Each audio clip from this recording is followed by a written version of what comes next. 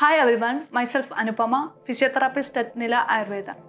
Today I will be explaining some of the simple measures that you can adopt with your work from home routine. In this present health situation, since most of the professionals are working from home, they face a lot of issues related to back and neck, such as pain, stiffness, loss of sensation, tingling, muscle fatigue, etc. People spend hours in front of the computer without thinking about the impact on their bodies. They physically stress their bodies without realizing it. The bad postures can lead to repetitive stress injuries, which can lead to a permanent bad impact on their health. Most of them show clinical features such as neck pain, upper back pain, stiffness, neck stiffness, headache, carpal tunnel syndrome, bursitis, etc. We tend to get more lazy while working from home. So I'm just reminding you few points to get rid of your laziness.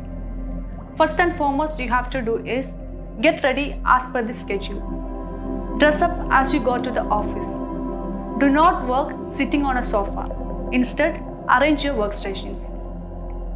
Select a chair that supports your back in a relaxed and upright position with a slight arch.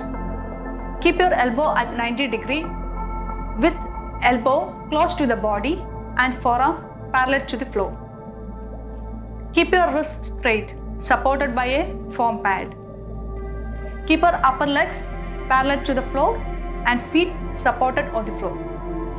Position your monitor at least 20 inches away from your eye level. Keep a hard copy document at the eye level using a document holder. Keep your mouse close to the keyboard so that you can minimize the reach. To avoid glare, tilt the monitor or adjust the lighting. If you're wearing eyeglasses, make sure that it fits properly so that you can avoid the tilting of your head. Always keep your muscles relaxed. Take frequent gaps to stretch and walk. Go to balconies often to have some fresh air. Do not strain too much physically or mentally. Drink water frequently. Focus on your movements. Movements have many benefits.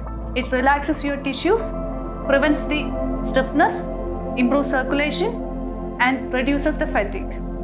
And every 15 to 20 minutes, take a short break for 10 to 20 seconds. Take your hands off the keyboard and move. And every 30 to 60 minutes, take a 2 to 5 minutes break to stretch and walk around.